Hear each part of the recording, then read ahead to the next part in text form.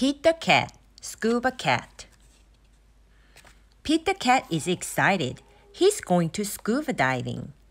Pete puts on a mask and fins. He has a tank full of air. He hopes to see lots of fish. If you're lucky, you might see a seahorse, says Captain Joe. A seahorse? Says Pete. I can't wait! I never saw one before. Their ridges look like a horse's mane, says Captain Joe. Groovy, says Pete. Pete jumps into the water. Splash! Down, down, down he goes. Up, up, up go the bubbles. Pete looks for a seahorse. He sees a swordfish. Pete swims out of its way. Pete waves to a stingray. It has a long, skinny tail. That's not a seahorse, thinks Pete. Pete looks high and low for the seahorse.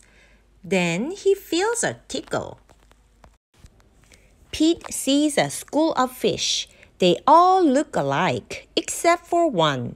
It pops up. It is a blowfish. It is not a seahorse. Where could one be? Pete looks in the rocks. What is that? It is an octopus. It has 8 legs. It is not a seahorse. Pete feels a tickle.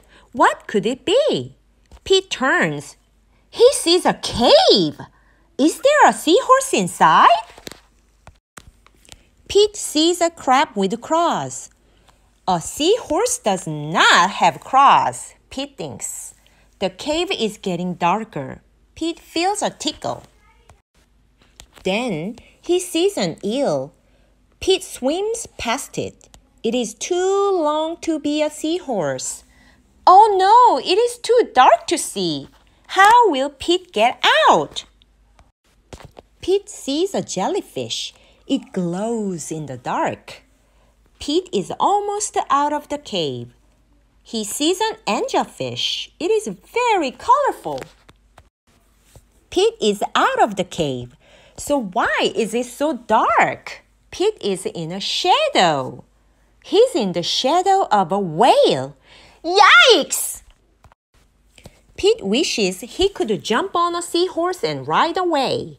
Pete hops on a sea turtle instead. It takes him to the boat. I did not see a seahorse, thinks Pete. He feels a tickle on his tail. A seahorse?